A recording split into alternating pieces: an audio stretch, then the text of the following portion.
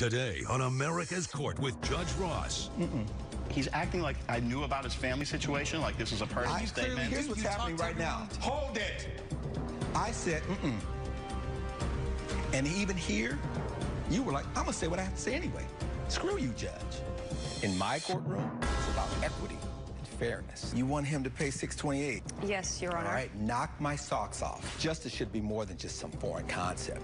I actually want you to learn something. The law talks about something may in fact be true, but can they prove it? And that's what's tough. Fair, firm, compassionate. This is America's Court with Judge Ross.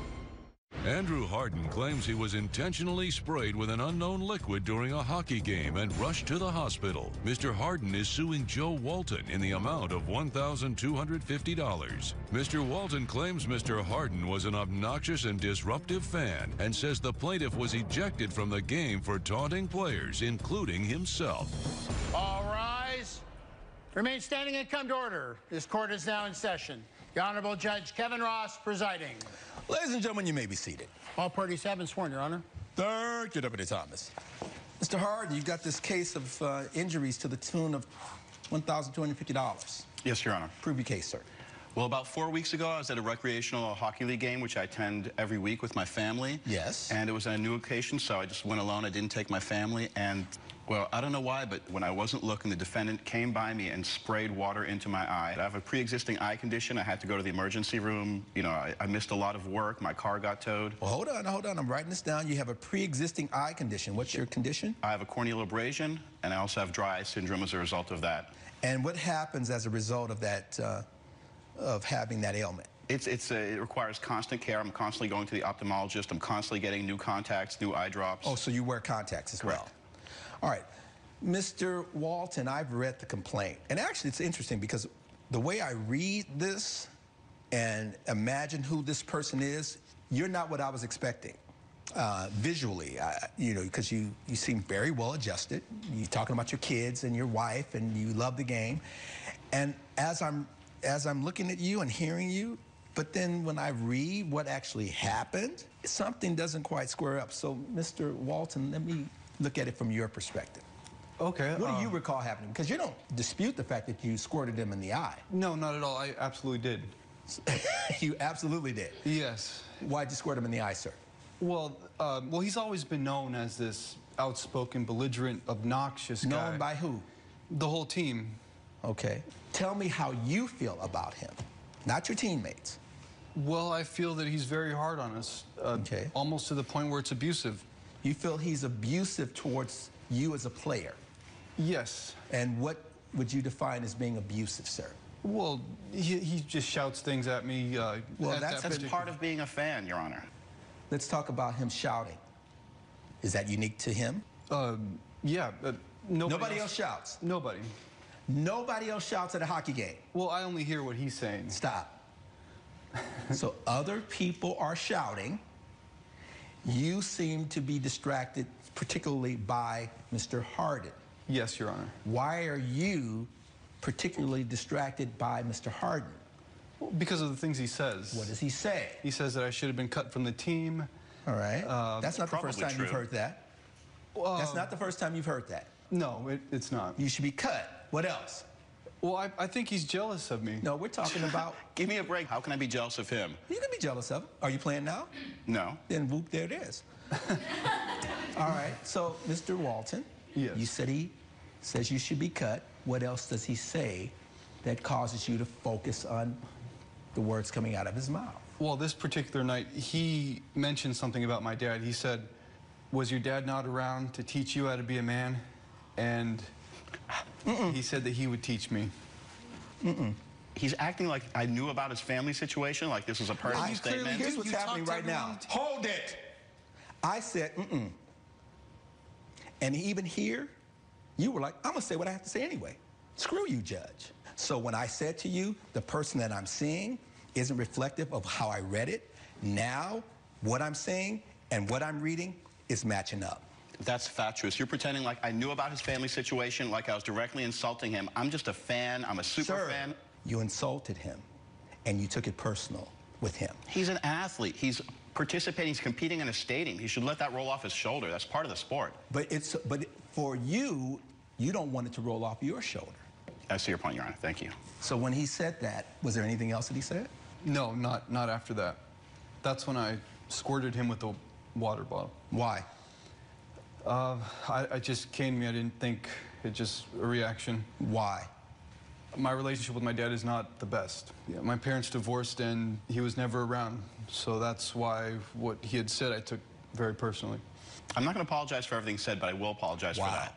I will apologize for having said that. Here's how you frame that sentence. I won't apologize for, but I will, as opposed to, oh man, my bad.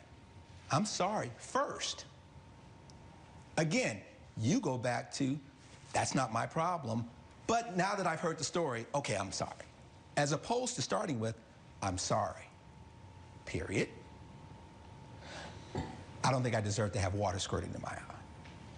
That's a whole different conversation. That's a whole different level of respect. You being a player, you loving the game. Your children are out there watching you act like the one being disrespectful. Coming up on America's Court. Have you ever been removed? Maybe a few times in the past. That's yes. So if you've been removed on other occasions and you were removed today, or in this particular day, then you were removed for the behavior that you exhibited previously. It's not a crime. And later. Why shouldn't you pay if you're causing a noise problem? I shouldn't have to pay because this gentleman over here, Mr. Walter, he's actually phoned the police on me twice. Closed captioning provided by. If you'll be in the Los Angeles area and want to bring your case to court, call 1-888-552-6878. This is America's Court with Judge Ross. America's Court is back with the case of Andrew Harden, who is suing Joe Walton for personal injury. Bottom line is, you squirted the water.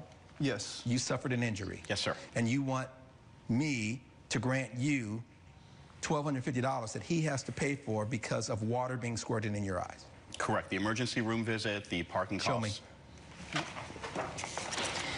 Take everything. Everything's in the folder. That's all right. Thanks.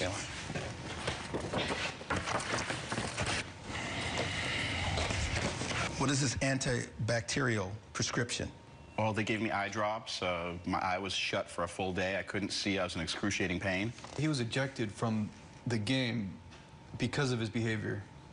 I was ejected, Your Honor, because I was in screaming pain because the defendant splashed something in my eye. You threw a hot dog on the ice. That's a total lie. I don't even know what he's talking about, Your Honor. He had to be removed.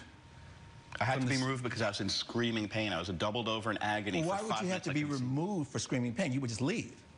You just acknowledged that you were removed. Well, I was screaming and I was heckling a little bit and I was a little bit boisterous because after I got sprayed in the eye, I was genuinely in pain. At that point, I was really mad. So why didn't you just leave? Hold on a moment, sir. You said I was removed. Correct. Why were you removed? For disorderly conduct, making a scene, screaming. I was genuinely in pain. I could not control myself. So officials removed you. Was there something dealing with a hot dog? I don't know where you got that from. That's a complete lie, Your Honor. Have you ever been removed? Maybe a few times in the past. That's yes. So if you've been removed on other occasions and you were removed today, or in this particular day, then you were removed for the behavior that you exhibited previously. It's not a crime. It's cheering at a sporting event. It's not an arrestable offense. If you're being removed from a game and you've got kids and you're teaching kids and your wife is there, and I got a 20-year-old young man, I started to say kid, but out of respect, the young man here, and you've played, I'm like, what are you doing? In my defense, Your Honor, the times when I was removed... There is no defense for you being removed. If people are being removed from the game, that's saying your behavior is way above and beyond.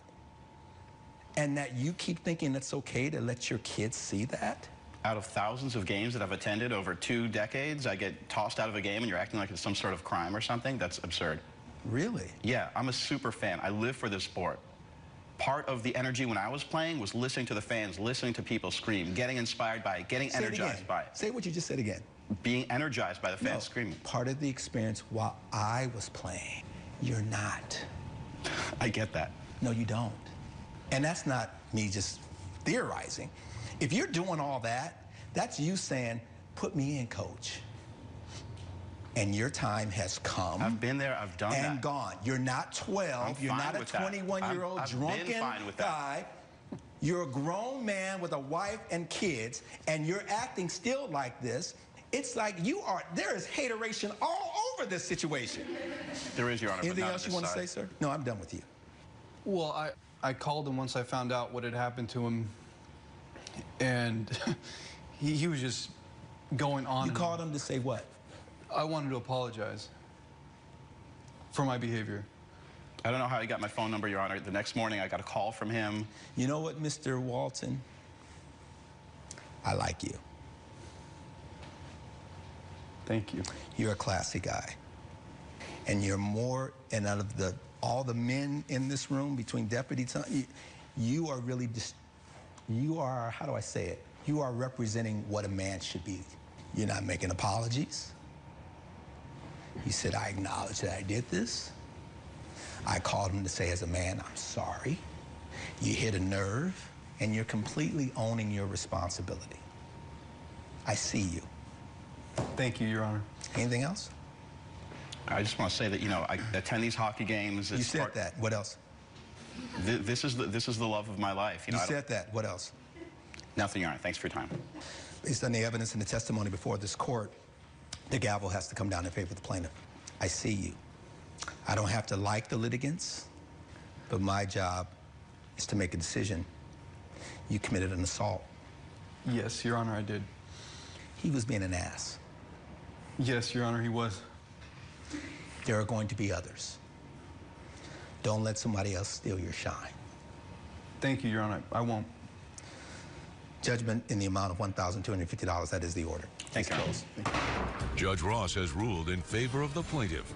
The defendant has been ordered to pay $1,250. The judge made a great decision, but I am sorry for what I said about Joe's dad. I'm sorry, man. I didn't realize there were electrolytes in the water.